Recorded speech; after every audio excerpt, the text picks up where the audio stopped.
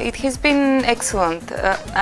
When I came here, I sort of expected a friendly environment because that's what I saw when I came for the interview, and this has very much been confirmed. All of the professors have been extremely helpful, very in touch with the students, always had their doors open. And generally, I would say, both on the side of the administration, on the side of the students, the other students, and on the side of the professors, I've only seen sort of positive approach and helpful attitude towards each other.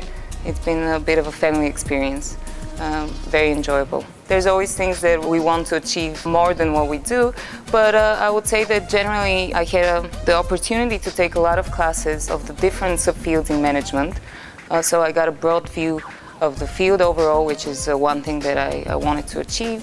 I also got a very solid training in quantitative methodology, which I think would be very helpful for the future, and is something that I can see now that sort of sets me apart from my classmates in other schools in Europe.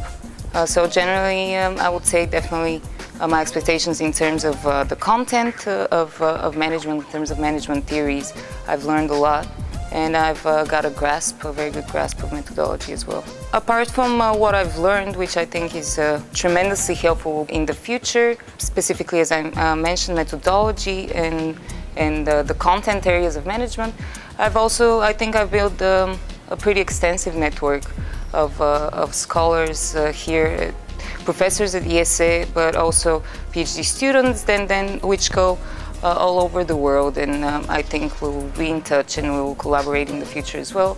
And this has been a great aspect of my stay here as well, managing to develop this type of network.